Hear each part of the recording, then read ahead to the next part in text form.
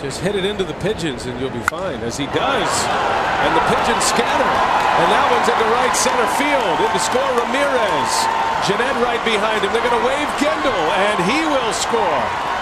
And into third base is Logan Schafer. 3 RBI triple for Schafer, and a bunch of angry Pigeons as the Brewers take the lead. Disrupted their dinner. But again, that's the risk you take when you play shallow and you're really swung around out there into center field, out in the left center.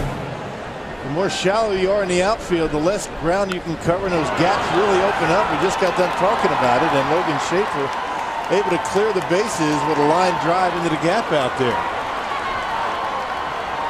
And Schafer ends up at third base himself.